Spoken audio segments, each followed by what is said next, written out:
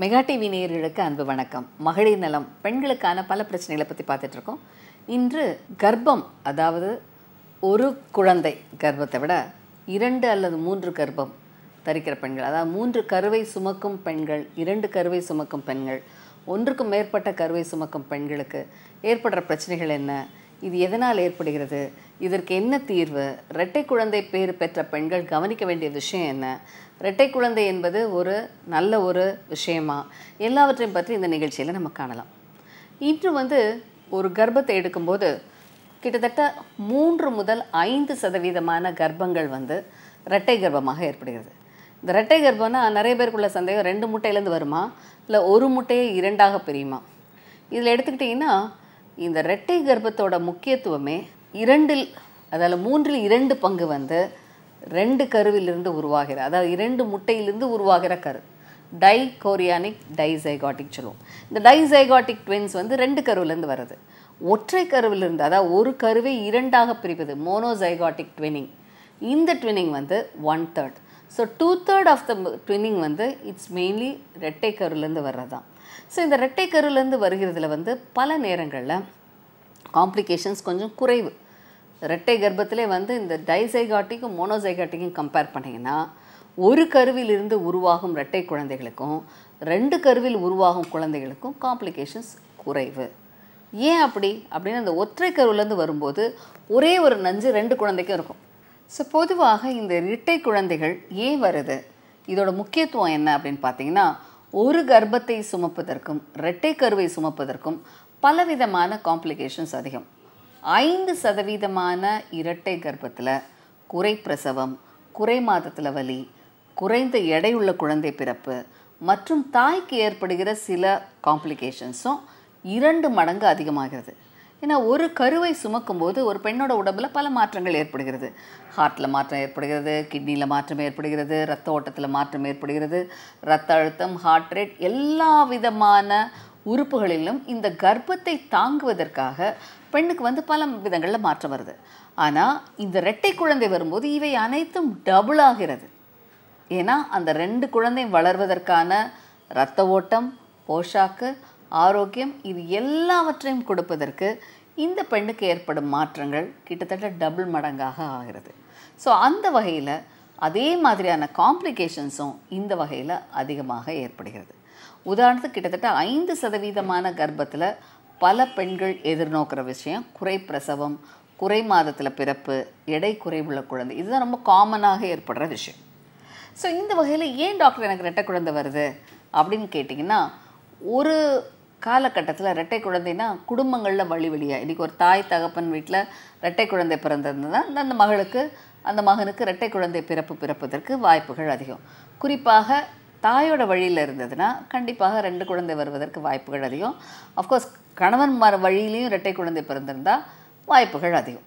So இந்த வகையில் வழியாக ஜெனட்டிக் ப்ரிடிஸ்பொசிஷன், ஃபெமிலியல் ப்ரிடிஸ்பொசிஷன் இருந்தால் கண்டிப்பாக இரட்டை குழந்தை வருவதற்கான வாய்ப்புகள் அதிகம்.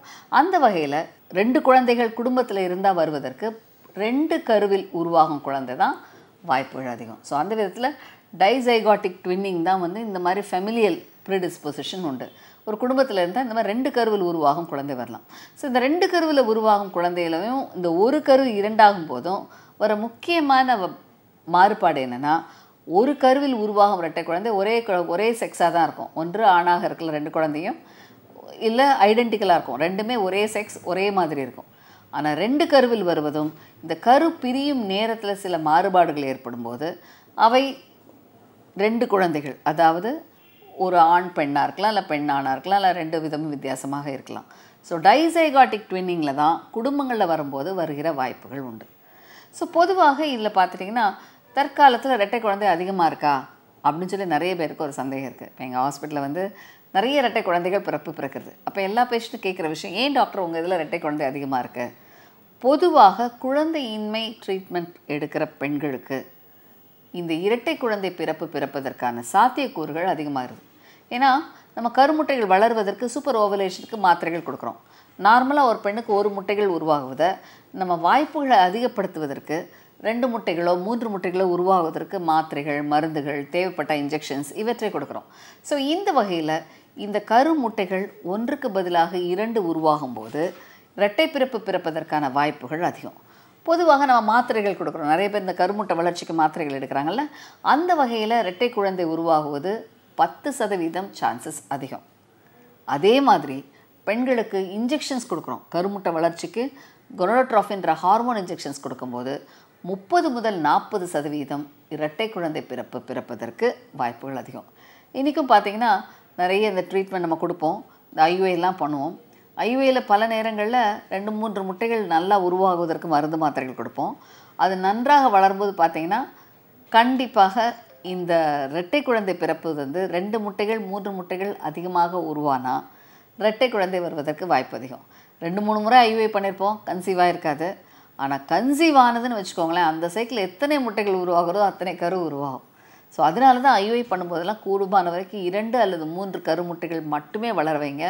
அதில் தான் சக்ஸஸ் ரேட் அதிகம், இந்த மாதிரியான ட்வின்னிங் ரேட்டும் குறைவு என்பதை கவனிச்சிருக்காங்க. ஸோ கண்டிப்பாக இந்த கருமுட்டைகள் வளர்ச்சியை தூண்டுவதற்கு கொடுக்குற மாத்திரைகள், மருந்துகள், இன்ஜெக்ஷன்ஸ் இவை அனைத்துமே இரட்டை குழந்தை பிறப்பதற்கான சாத்தியக்கூறுகளை அதிகப்படுத்துகிறது. ஸோ கண்டிப்பாக குழந்தையின்மை ட்ரீட்மெண்ட் எடுக்கும்போது 2 குழந்தை பிறப்பதற்கான வாய்ப்புகள் அதிகம். குறிப்பாக அதில் தெளிவாக நீங்கள் நாங்கள் விளக்குவோம், இந்த மாதிரி பண்ணால் 2 குழந்தை வரலாம். அதே மாதிரி கருவை எடுத்து ஒரு ஐவிஎஃப் பண்ணுறோன்னா குறைந்தது 2 கருவாவது வைப்போம். வயது கூடுன தம்பதினா 3 இல்லை 4 கரு வைப்போம். ஏன்னா கருத்தரிப்பதற்கான வாய்ப்பு, இந்த கரு எண்ணிக்கை எத்தனை ட்ரான்ஸ்ஃபர் பண்ணுறோமோ அதை பொறுத்து சாத்தியக்கூறுகளும் அதிகமாகிறது. ஸோ அந்த வகையில் இவற்றை முறையாக கரெக்டாக நீங்கள் பிளான் பண்ணி கரெக்டாக வச்சிங்கன்னா கண்டிப்பாக 1 இல்லை 2 கரு உருவாகி இரட்டை குழந்தை பிறப்பதற்கும் வாய்ப்புகள் அதிகம். ஸோ ஒரு முட்டையிலேருந்து 2 கரு உருவாகுது எதனால், ஏன் அந்த மாதிரி உருவாகுது அப்படின்னு பார்த்துட்டிங்கன்னா, இந்த கரு உருவாகி பிரியும் போது, அதாவது க்ளீவேஜ்னு சொல்லுவாங்க, ஒரு கரு முட்டைகள் பிரியும் போது, அதாவது இந்த கரு 2 கருவாக பிரிவது ஒரு 48 to 72 ஹவர்ஸில் அது பிரிந்து விட்டால் யூஸ்வலாக தனித்தனியான இரட்டை கருவாக வளரலாம். இதுவே 4 முதல் 4 நாட்களுக்கு அப்புறம் உள்ள கரு பிரிந்ததுன்னா ஒரே கருக்குள் 2 கரு இருக்கும். அதுவே 7 நாட்களுக்கு மேலே அந்த கரு பிரிந்தால் கன்ஜாயின்ட் ட்வின்ஸ்னு உருவாகும்.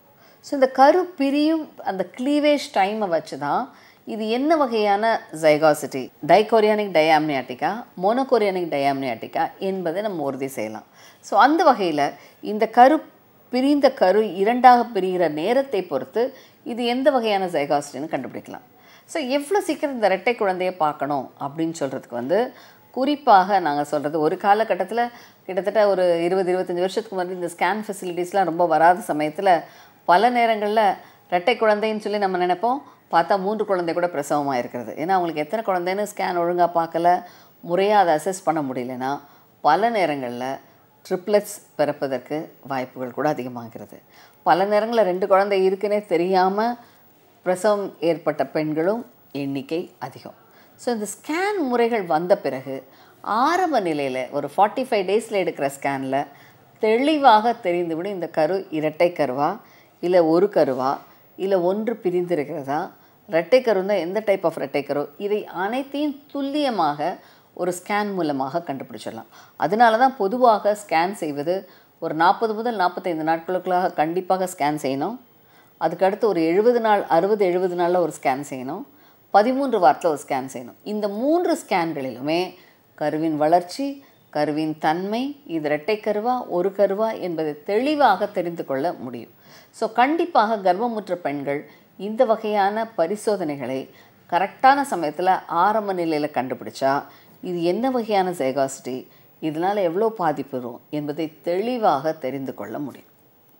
சரி டாக்டர், இந்த கரு இரட்டை கருவாகும்போது என்னென்னலாம் காம்ப்ளிகேஷன்ஸ் வரலாம் அப்படின்னு எடுத்திங்கன்னா, ஒரு தாயை பொறுத்த வரைக்கும் குறிப்பாக இந்த குழந்தை வளர்வதற்கு நிறைய புரோட்டீன், அயர்ன், கால்சியம் இதெல்லாம் தேவை. இவை அனைத்துமே ஒரு கருவானது தாயோட உடலில் ஒரு பாரசைட் மாதிரி ஒரு பாரசைட் மாதிரி ஒட்டி வளரும். ஸோ அது தேவையான எல்லா விஷயத்தையும் எடுத்துக்கும்.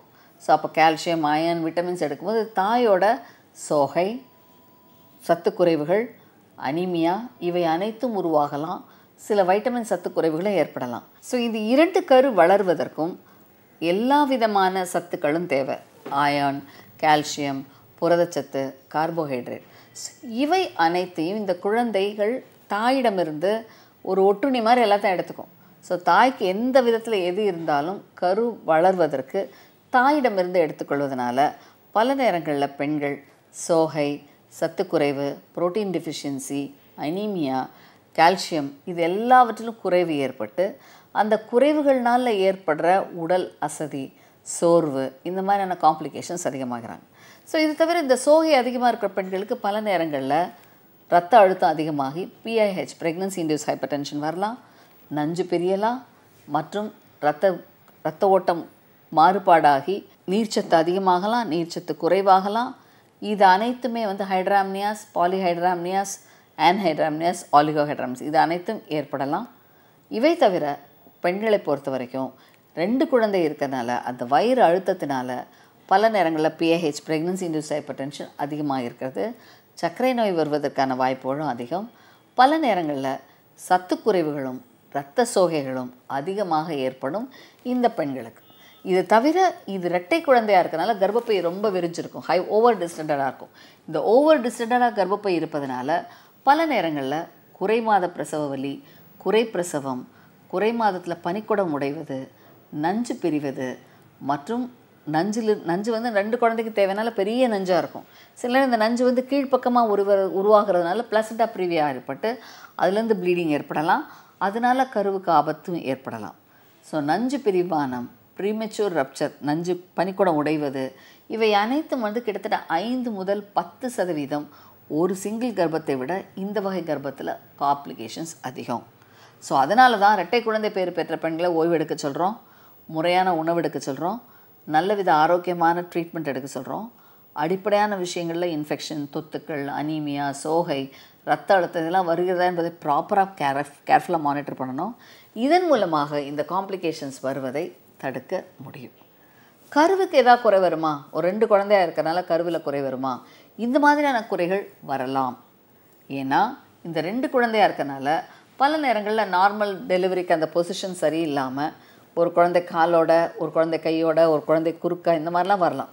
அப்போ 2 குழந்தைகளும் சரியான ஃபேவரபிள் பொசிஷனில் இருந்தால் தான் நார்மல் டெலிவரிக்கு சான்சஸ் உண்டு. ஸோ இது வித்தியாசங்கள் ஏற்பட்டால் பல நேரங்களில் அறுவை சிகிச்சை தேவைப்படும்.